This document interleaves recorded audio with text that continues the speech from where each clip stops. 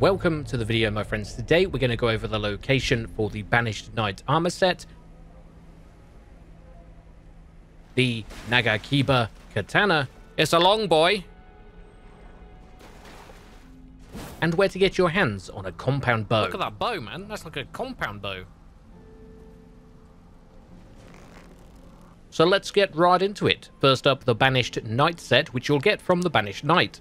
I was in Caelid at the Cathedral of Dragon Communion, just buying the rest of the dragon spells from the little altar, and I heard a spawn sound, turned around, and the Banished Knight was roaming the area around the cathedral, and I just backstabbed him a bunch of times. It took me roughly 30 minutes, 40 minutes to get the full set. I kept getting shields and his sword over and over again, but you will get his full armor set, which will be altered. It'll be slightly different. It won't have the similar cape that he's wearing, the like ragged cape on his back, but you will get his sword, his shield, his headpiece, chest piece, his gauntlets and boots eventually, once you grind him a bunch, but you can obviously sell all the extra duplicates you get.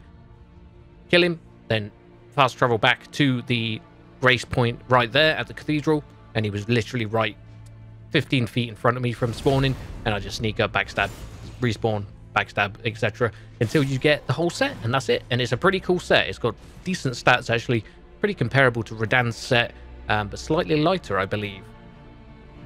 Right, next up, we are going to go for the Nagakiba Katana, which you can get off of an NPC, which you see early game at this location in Limgrave.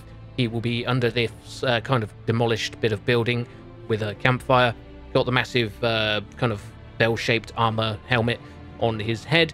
I think he may be usable later in game. He does move at this point in the game. He was down the river of the lake just north of this location that he usually spawns early in the game, and he can be found roaming the river. I found him stood here on the river, and he was telling me that he may see me again. So I don't know if he'll be kind of met later in the game if you don't kill him, but to get the Nagakiba, you do need to kill him. This is his weapon of choice. He's pretty easy at this level of the game, but you can kill him earlier on in the game if you want this katana to go with your samurai build that you've gone with, so you can dual wield, but it is a big boy. This is a long katana. It's got a big reach and a special LT attack as well that gives a nice animation and long reach, and really nice weapon art for this weapon. I've started leveling it up. It's not quite up to the standards of my twin blade at the moment, which I think I've got to plus 16.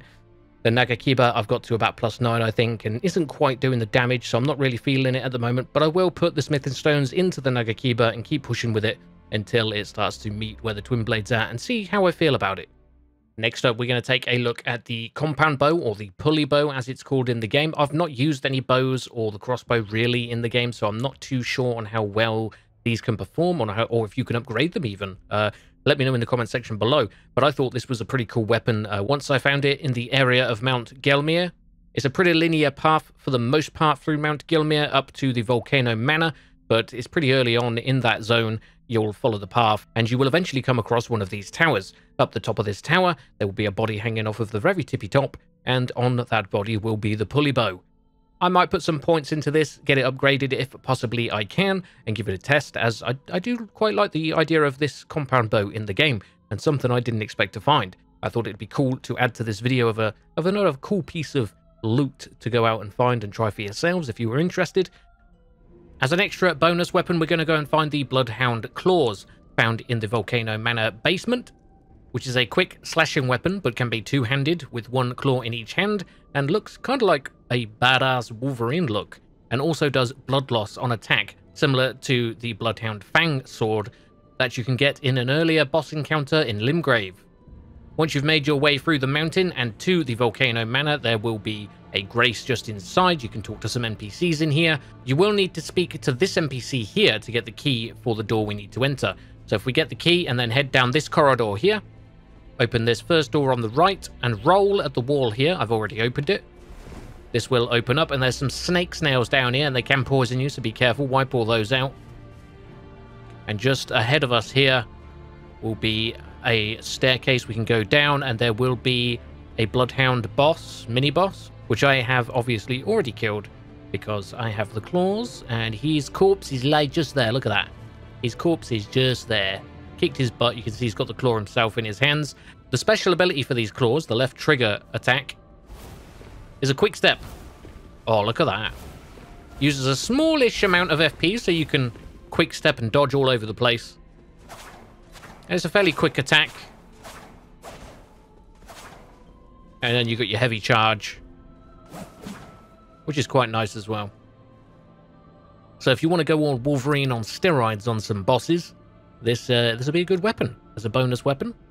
Doing 94 plus 36 physical, plus the causes blood loss 60 on hit, which does, I think, build up, as I have been using the Bloodhound Fang, which LT brought to my attention, that does the causes blood loss 55. I've got to plus 6, which is a special weapon from the boss in Limgrave, and I've got it to 263 plus 207 physical, plus the blood loss build up, and I also get some grease on there as well, which just makes this weapon stupidly OP even at this level.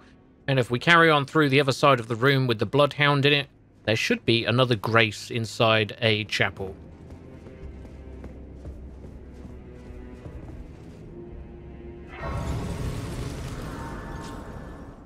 This is as far as I've got to on the mountain, so if I find any more cool weapons that I think you should know about, I will let you know in a future video. Let me know in the comment section below if there's any weapons you found that you think I should go and find if I haven't already, and cover in a future video. Also, don't forget to smash that like button if you enjoyed the video and want to see more. Subscribe, it really means a lot. I love you all, and I'll see you peeps next time.